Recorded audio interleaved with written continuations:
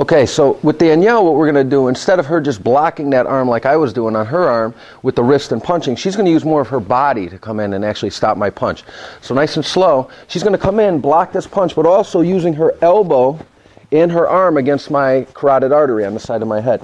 So she's doing this. So she's going to use her whole body coming in again. As you see, so as soon as she sees that person cocking up ready to throw, she's coming in to block that punch. Now what she's going to do is she's going to follow up right off the bat with a knee. Okay, so instead of the palm that I did, she's going to follow right with the knee, bringing me down a little bit. Usually when they get hit in the groin, a person gets hit in the groin, they're going to collapse a little bit. Okay, she could also hit the thigh like I did, but for this part, we're just going to have her do a knee. So she's going to do a knee to the groin, and then she's going to follow by twisting her body the other direction and an elbow to the back of the head. Okay, and this is using that rotational principle that we spoke about earlier, where we were doing the elbow, is that you want to get your hip and waist into that turn, the rotation of your body to hit with that elbow. So as you'll see when I'm bent over and she's doing this elbow, she's really using her hip to drive that elbow through. Okay, again, slow.